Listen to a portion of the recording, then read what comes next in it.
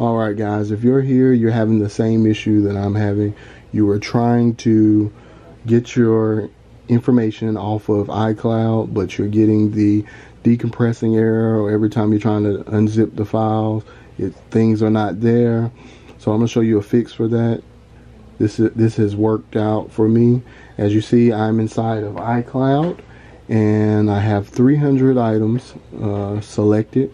I've downloaded them, correctly, and it's working perfectly. This is the method that I recommend to you guys.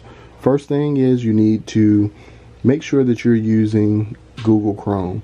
If you're using Safari, Safari is going to give you that error message. Alright, so inside of Google, first thing you would do is go into your settings, go into your downloads section.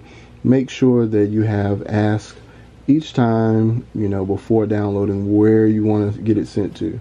The default is, to the downloads folder, but I make sure that I'm sending it to an external hard drive.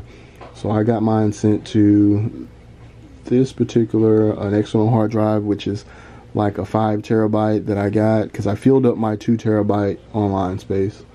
So I'm downloading everything, and what's going to happen is it's going to give you a zip folder here. So once it gives you the zip folder, then you'll just click on it, and then it will start extracting it to that hard drive or to that space, wherever you're going to get it sent to.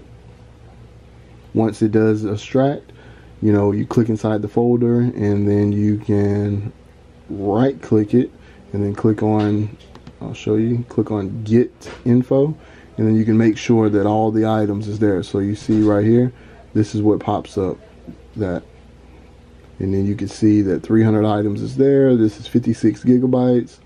And then what I do here is, after I make sure that after it's extracted, I go ahead and I just delete the zip folder. I delete the zip folder because I don't want to have it double.